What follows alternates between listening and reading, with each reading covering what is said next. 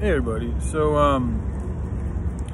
any action that causes the demise of another creature without being absolutely necessary is a sin.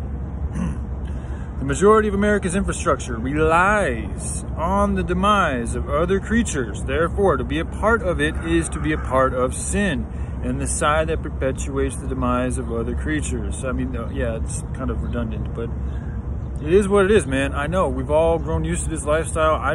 Being on the streets like this is not easy. It's very arduous. Like, I stink all the time. I look like shit. People look at me like shit. It's not fun, but it's the right thing to do.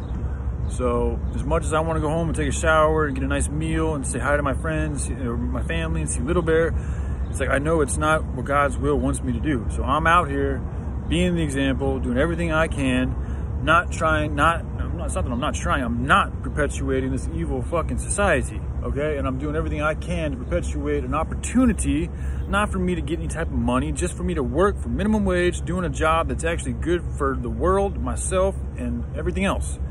That's it. And I've actually developed a system to do so. So, sorry, I'm getting a little heated, but it's frustrating when you walk around a city and you see all these people looking at you like shit, like you're a drug addict, and it's like, yeah, I was, I'm not anymore. I chose this to try to really help everything out here, and you guys are like looking at me like I'm the problem, like I'm like garbage, like nothing. Like, a lot of people won't even give me like an acknowledging, like, hey, what's up, man? Just because I'm like, they're afraid I'm gonna ask them for money or something. It's like people's hearts are continuing to get harder and harder and harder, and compassion is something that's dying. Portland used to be a very compassionate city, especially to the homeless, and it's like it's not that anymore.